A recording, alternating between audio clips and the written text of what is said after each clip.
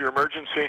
There's been a wreck at the Park Street side of the high school. How many cars involved? There are 2 cars. 2 cars. Can you tell who is injured?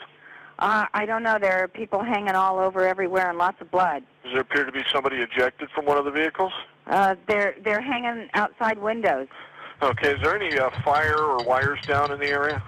No, I don't see anything, but I do see smoke. Okay, ma'am. I'm going to get fire and EMS personnel on the way there. If you can have people not move anybody, just make sure that they're safe, and we'll be there just shortly. Okay, hurry up.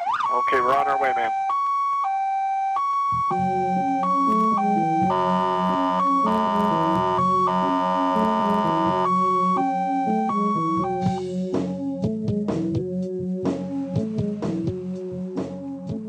Are you telling me Kelsey was... Kelsey was one of the individuals involved. I'm sorry. I'm really sorry about that. We just found out about it. You try and tell them. Yeah. You try and tell them about the dangers.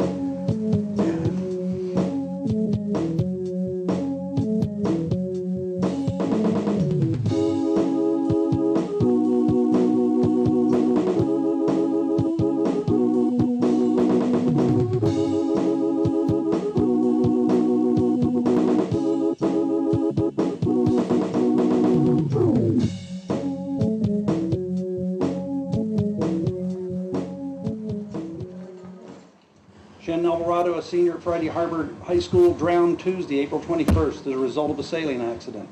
Sharon and several friends had taken a boat out in Griffin Bay for the afternoon for a sail party. It went and had several 6-packs of beer were consumed. A sudden squall came up and the mainsail swung out of control. The boom hit Sharon Shannon in the head, sending her overboard. Divers later recovered her body. The autopsy revealed a blood alcohol of 0.01. Shannon, age 18, is the daughter of Pam and Craig Alvarado. She is also survived by her brother Daniel and sister Erin. Shannon especially enjoyed sharing time with friends at the beach and playing Xbox 360. A memorial service will be held at a later date to be announced.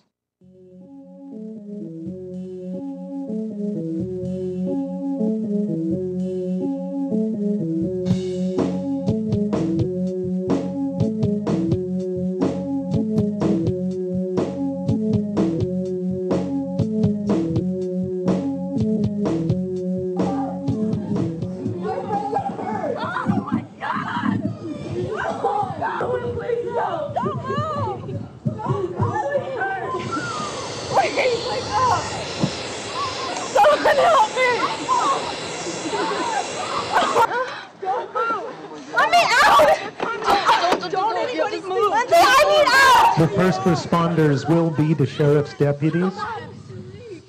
Their job will be to immediately assess the situation, make contact with the vehicle and the victims, and prepare the scene for the EMTs.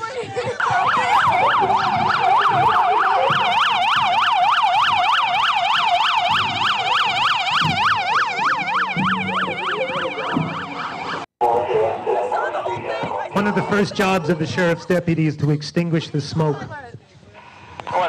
and look for any possible fire that could cause further injury.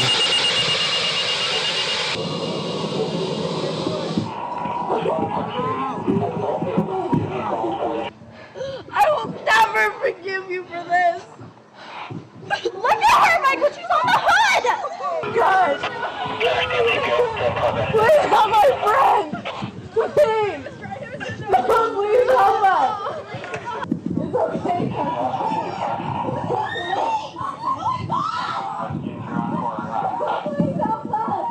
San Juan C2 arrived. Team 1406. We're going to help you. San Juan 831 en route. Okay. 31 San Juan 1406. I'm sorry. As the medical team arrives, they will declare this a mass casualty incident, one that exceeds the capacity of local resources, and all available personnel will be called to the scene. As many as 30 EMTs, dozens of firefighters, and sheriff's deputies.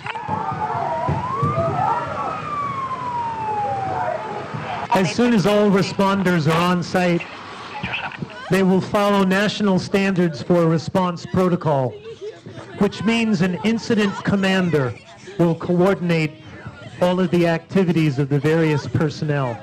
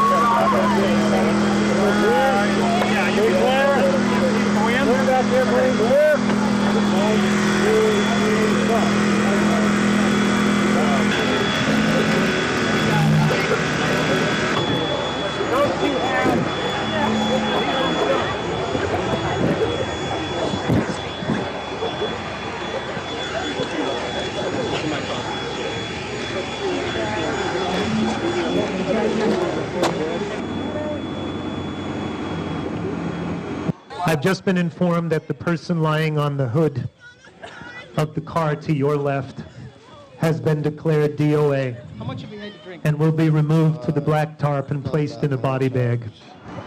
You understand the instructions so far? Yeah. One of the sheriff's deputies is performing a field sobriety test Don't move to your head. determine the alcoholic content of the driver of one of the vehicles. Sit down. There you go. Can you guys tell? Kind of keep you back a little bit from anything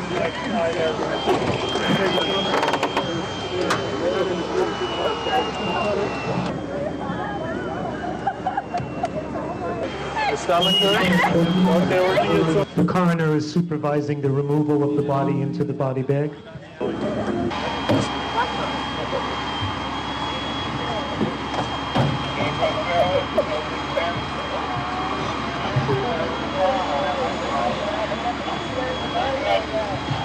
A helicopter has been requested from Airlift Northwest. It will arrive imminently and no further information is available.